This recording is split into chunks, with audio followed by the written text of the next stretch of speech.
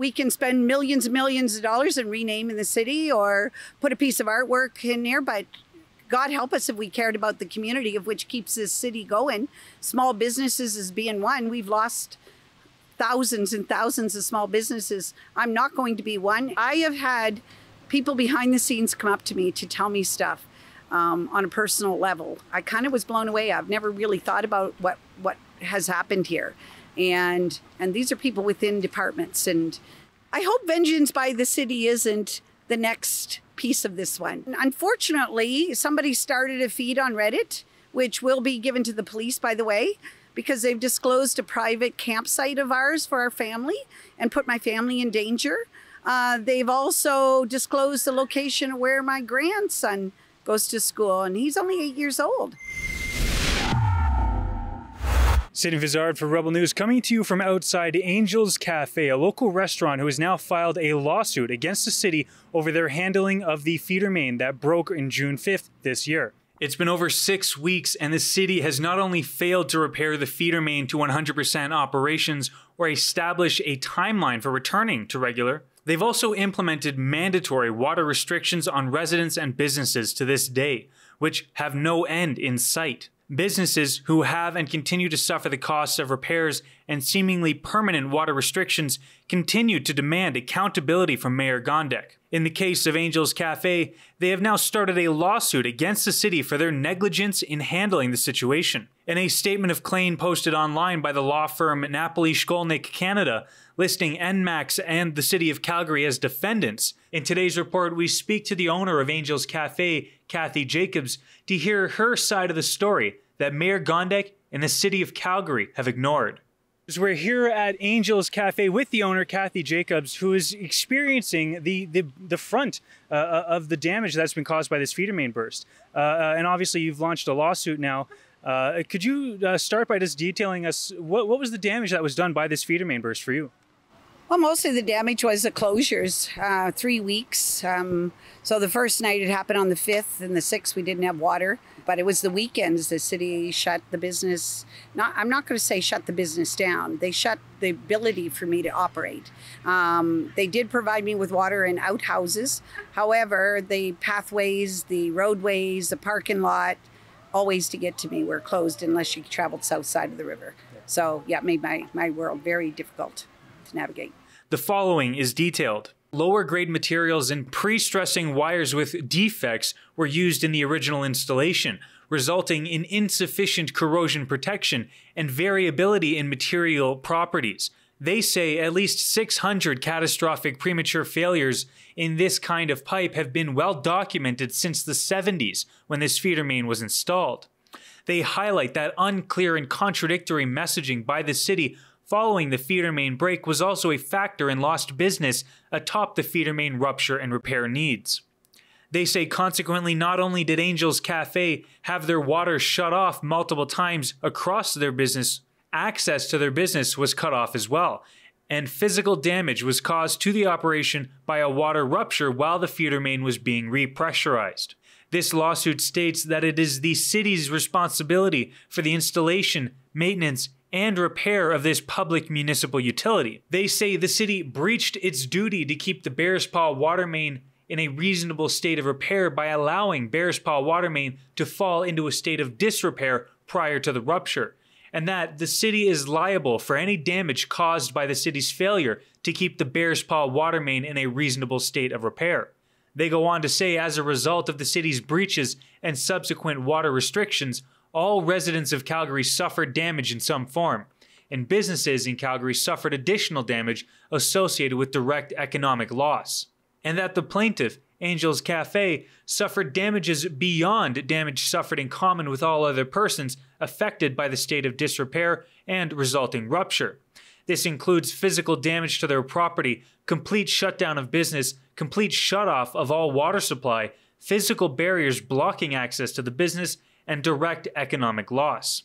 They even say the city had knowledge that the Bears Paw water main contained the defects and was prone to catastrophic premature failure, and that the city knew or ought to have known about the Bears Paw water main state of disrepair before the rupture and was required to take reasonable steps to prevent a catastrophic premature failure from arising. They say this is not only city negligence, but also a breach of contractual obligations by the city and its NMAX provider for multiple reasons. And finally, when it comes to damages, they seek general damages in the amount of $10 million, amongst other things listed as a remedial solution. You can read that lawsuit in full for yourself by going to firegondek.com and reading the article attached to this report. Likewise, while you're there, sign the petition calling for Mayor Jyoti Gondek's resignation so Calgary can find a mayor capable of managing a city instead of turning it into a third world disaster at firegondek.com. Why was this an important step for you to take? I just want accountability. I guess I'm really getting tired of we the people having to be accountable and those that are supposedly above us to not have accountability. I want the truth. I want an apology on behalf of the residents and the people of Calgary, from the city of Calgary, for mismanagement of this whole thing. I think we're going to find that there's some negligence, and you know what? I've been doing this 26 years. I am not very happy with what I'm seeing. Specifically, I understand that it's not just the financial costs of being shut down or having the roadways, the pathways closed around you, but as well, when they turned back on the water, you actually had a physical damage that took place in your facility. Yeah, and we had a number of things happen. I don't know how they're all connected, but a toilet and a water line and my hot water tank, a 40-gallon hot water tank. The hot water tank was identified by Waterworks that it was a possibility, but nobody gave us a heads up as to what to do about it or how to manage it, or you know, that was going to be the result. After 26 years, I guess I'm tired of fighting, but here I am again in the midst of one. Too many people I'm talking to are really severely injured by this thing in a financial way. I've taken a lot of financial burdens over the last 26 years with this business, including $1 million debt going into COVID. So I can get through this one. I'm not worried about that one. And the remuneration wasn't really the reason. I just want the truth. I take it from everything you've heard from the city, you don't feel like they've been providing that. And I understand that in the lawsuit, there's allegations that the city should have known about this, or they should have done something about this beforehand. Why is it, do you think, that they didn't? That is the question that needs to be answered, to be really honest. I have had people behind the scenes come up to me to tell me stuff on a personal level, which I kind of was blown away. I've never really thought about what has happened here. And these are people within departments, and I'm not going to disclose them, and I'm sure the courts will do that on their behalf. And you mentioned for years you've been fighting almost an uphill battle to keep this establishment going. How much of that has been a fight with the city? Well, I think right from the beginning, 1998, when I started as a food truck, and you know, there's been speculation online that I never ever paid to be here, and that's a bald-faced lie. I've always paid to be here. But there's been a lot of information through social media, as I'm seeing, that are details that only really somebody in the city would know, that have been given the public. And again, that's only speculation on my part, but it's information nobody else would normally have. So something's being leaked out into there about my contracts with the city. But honestly, the biggest move and the biggest change was this new structure. And that was based on all kinds of stuff from the past. But this business took 26 years of 14 and 16-hour days hard work by a family, not just by myself, and a lot of young people that have come forth and worked with me over the years. We've all paid the price, and we've all gained a little bit. But I've not been in the market of making a lot of money in this business, just taking care of the community, which is really what I'm all about. And if I could touch on that further, you mentioned just before we came on that there are people on Reddit who are posting information that they shouldn't be, personal information, as you mentioned, about you and your business. What exactly is happening online here? I'm not really sure, because I don't do much online. My kids do. And unfortunately, somebody started a feed on Reddit, which will be given to the police, by the way, because they've disclosed a private campsite of ours for our family and put my family in danger. They've also disclosed the location of where my grandson goes to school, and he's only 8 years old. And this isn't okay. So I don't think people realize most of the posts that are on there are bald-faced lies. And I can take it. I come from a generation of sticks and stones will break my bones, but names will never hurt me. I don't care about the name calling. I don't care about what you think about me, my political views. I've always lived in my highest integrity, and I expect to hold other people in that too. And I think some of these people are going to need to be held accountable for what they've done, because my children are very nervous about this. I don't worry about me.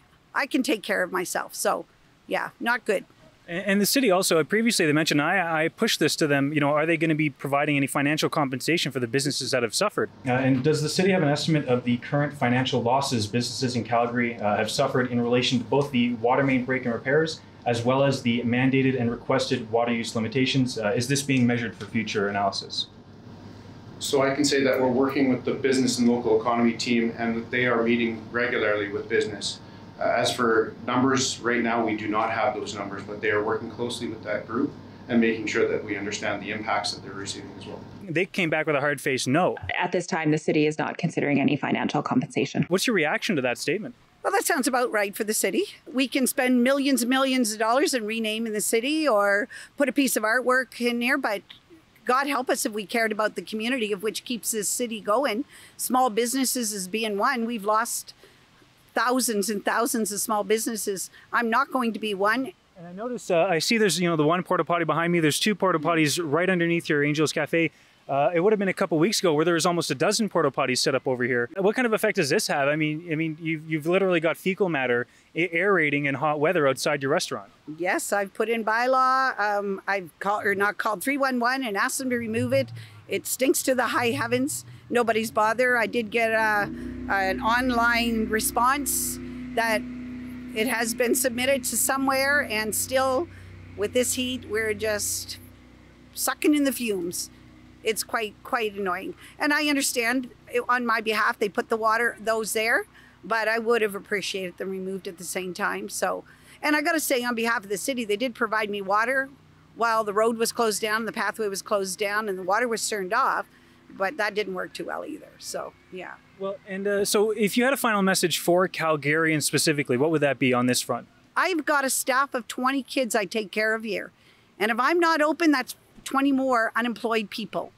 And we provide a damn good service here. We care about our community. And if that wasn't clear during COVID, when we gave away over 8,000 meals for free to the public, then I don't know what else further to say. And lastly, as a message for the city specifically, obviously I've just been inside your restaurant. It's a very beautiful setup, and I'm sure you worked very hard to maintain it. And now you're faced with these consequences. What's your message to the city?